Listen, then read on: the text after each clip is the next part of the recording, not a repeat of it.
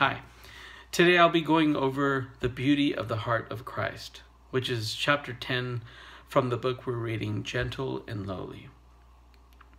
The verse I'll be reflecting on comes from Matthew chapter 10, verse 37. The one who loves a father or mother more than me is not worthy of me. The one who loves a son or daughter more than me is not worthy of me. Now, I don't know about you, but if I told something like this to my kids, hey kids, if you love mommy more than me, you are not worthy of me. Can you imagine the confusion on my kid's face? I think my 6-year-old will probably be crying.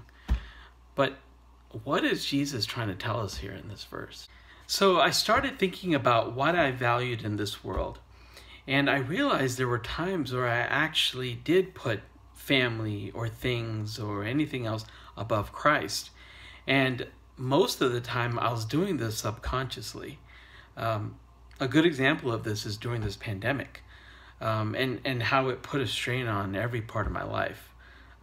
My family, my kids' school, my job, my church, my health. I mean, the list goes on. I mean, I was being hit in every part of my life.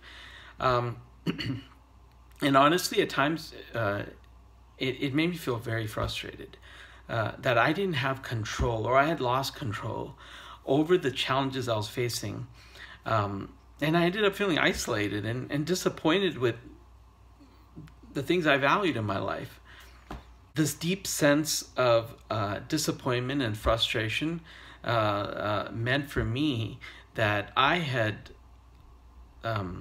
lost focus on what was the foundation of my life.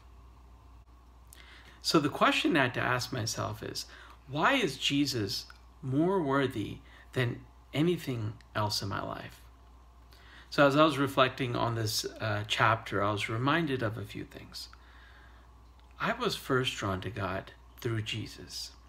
And what I have seen in my life over and over again is his gentle, humble heart, which consistently poured out unconditional love and grace, which honestly is worth far more than anything else my life had to offer.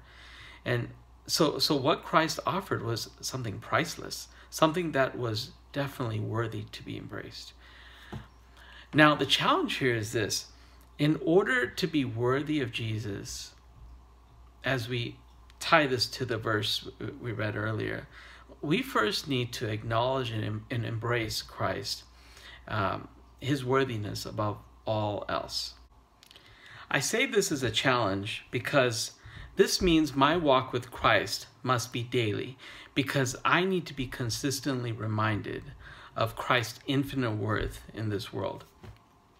Another point I wanted to bring up is that God has given me the responsibility of raising up a family, and I would do anything for them because of my love for them.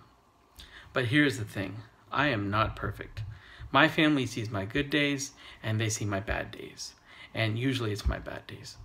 But because of my imperfections, this means I have a responsibility to draw my family to Christ.